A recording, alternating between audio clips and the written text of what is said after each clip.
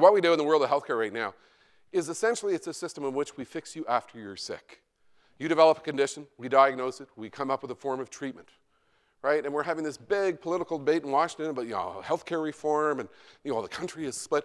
The future of healthcare has absolutely nothing to do with what is going on in Washington. The future of healthcare has everything to do with the fact that we are transitioning from a system in which we fix you after you're sick to a system in which we know what you're going to become sick with, and we're going to re-architect the delivery of healthcare based upon that knowledge. We are in a world in which we can look at a couple of hundred strands of your DNA and determine with a huge degree of accuracy what conditions you're likely to develop throughout your lifetime. That changes everything.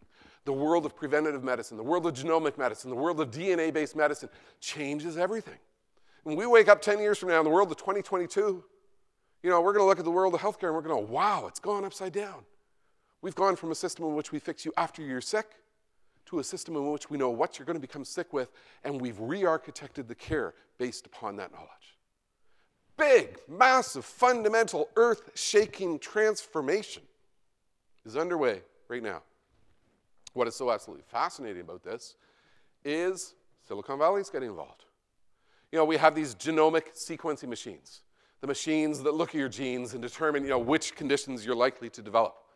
And what's happening is Silicon Valley is getting involved in developing the next generation of these machines, and these machines are being subjected to what we call Moore's Law. Remember Moore's Law? Moore's Law is the law that the power of a computer doubles every year and the cost cuts in half. The same thing is happening with human genomic sequencing machines. As Silicon Valley takes over the development, the processing power of the machine is doubling every year and the cost cuts in half. 10 years from now, we'll go in a Radio Shack and we'll be able to buy a $5 human genomic sequencing machine. Do a little pinprick on our blood and it's going to, tell us what we're in for. Velocity of change. Think about what this does in the world of healthcare. How are we going to know what we're doing in the world of healthcare when we're undergoing such a massive fundamental change? I speak at a lot of healthcare conferences.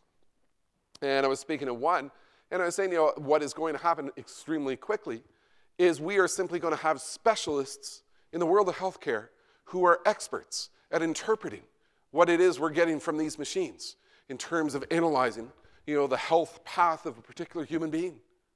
Specialized skills that we don't even know exist today are going to emerge at an extremely furious pace.